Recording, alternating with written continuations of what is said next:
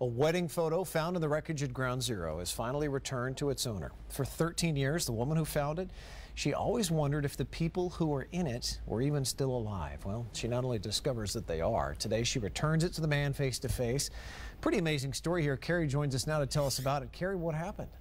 Well, for Elizabeth Stringer Keefe, that photo represents 13 years of questions, 13 years of wondering, 13 years of searching, and today she got 13 years worth of answers. And she can thank Twitter for that.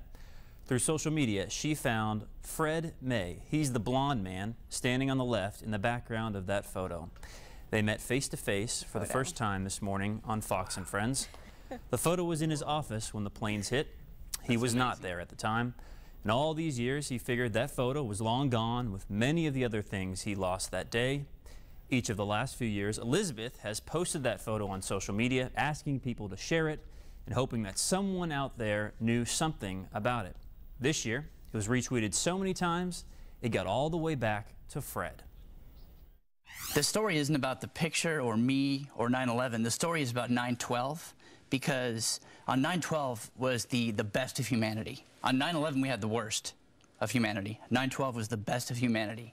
And she's been living 9/12 for 13 years, and her mystery was solved on 9/12 a few days ago. It's beautiful.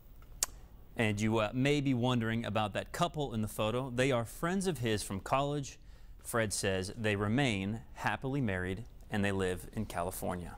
Elizabeth thanks everyone for sharing that photo on social media. Since it was posted last week on 9/11, it's had more than 80,000 retweets. Mark? All because early on, enough people started retweeting it, and that's how it finally got to him, right?